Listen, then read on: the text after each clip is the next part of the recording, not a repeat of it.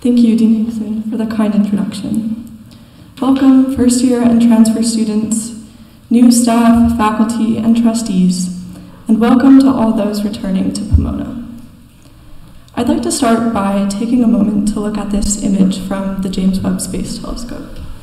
Share a copy with your neighbor if you need, or describe it to them, and think about one thing you notice in the picture.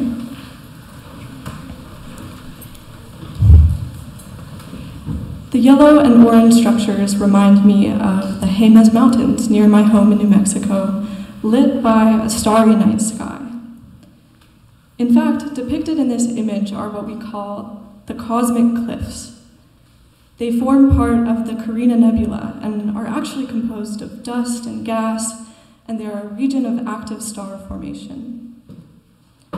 Perhaps calling them cliffs something familiar helps us stay grounded in the image, because to me, it's a beautiful picture, and other than likening it to mountains, I'm sort of at a loss for words to describe it. In addition, the colors in the image are not what we would see if we were to look at the nebula with our bare eyes. Now, that doesn't make the picture fake. The colors really encode information about light emitted at wavelengths we can't see. There are a lot of things we could take away from this image.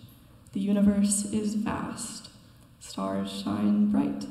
And what we see, what we put into words, is never going to be the full picture. There's no correct interpretation.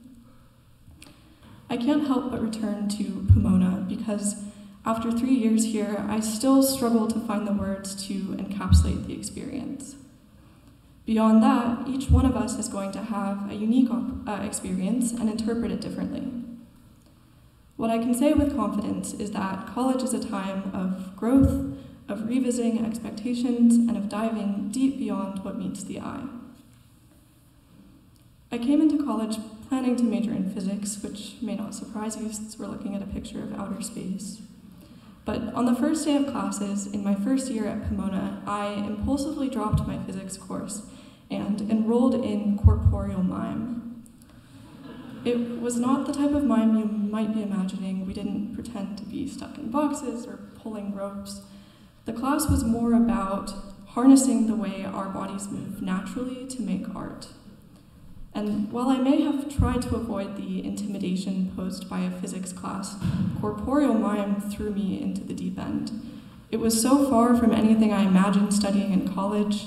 It forced me to be vulnerable, to embrace unfamiliar concepts, and I came out of the class feeling empowered to take any course that interested me. Corporeal mime helped me make my way back to physics.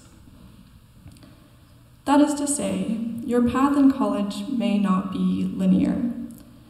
You may not end up studying what you expected. The beauty of Pomona College is that we pursue a breadth of study. We take the classes we were planning on, and then some. And throughout our time here, we have the opportunity to build connections between seemingly disparate fields. So to the first years who are still figuring out your schedules, it will all fall into place soon. A class that falls into your lap may have a profound impact on your college experience. To the new students, I want to acknowledge that this may be a nerve-wracking time as you start your first week of classes at Pomona, and I congratulate you on getting through your first day. I'd like to reiterate the advice I gave to you after you ran through the gates, to be patient with yourselves. You have more than this week, this semester, or even this year to figure out how you want to spend your time at Pomona. Remember, each of you is uniquely qualified to be here, and as you forge your own path through college, I and ASPC will be here for you and growing alongside you.